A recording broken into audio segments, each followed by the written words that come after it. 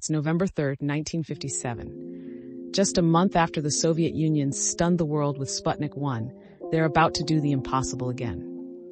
This time, it's not just a machine they're sending to space. It's a living being. Meet Laika, a small mixed-breed stray dog found wandering the streets of Moscow. She had no idea that her fate would make her one of the most famous animals in space history. In the heart of the Cold War, the space race between the United States and the Soviet Union was heating up fast.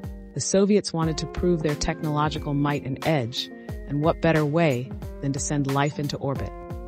Scientists worked around the clock. They had just been assigned 4 weeks to design and build Sputnik 2, a 500-kilogram spacecraft equipped with life support systems, temperature controls, and even a small cabin for one very brave passenger. Laika was trained rigorously, confined in small spaces, spun in centrifuges, and conditioned to handle noise and vibration. It was intense, but she adapted to the system. She was calm, obedient, and that's why she was chosen.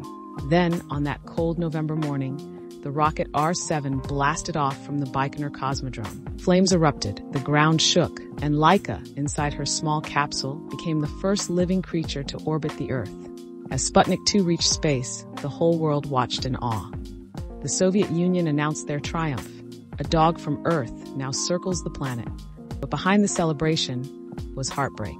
The technology to bring Laika safely home didn't exist yet. Scientists knew all along that this was a one-way mission. For several hours, her vital signs were transmitted back, her heartbeat racing at first, then slowing as she adapted to the weightlessness of orbit. She circled the Earth over and over, seeing sunrise and sunset every 90 minutes. But then the spacecraft overheated due to insulation failure. After just a few hours, Laika passed away, silently alone among the stars. Yet her sacrifice was not in vain. Laika's mission proved that life could survive in orbit, paving the way for Yuri Gagarin, Valentina Tereshkova, and every astronaut who's ever ventured into space. In 2008, Russia finally unveiled a monument to honor her, a statue of a dog standing proudly on a rocket, reaching for the heavens.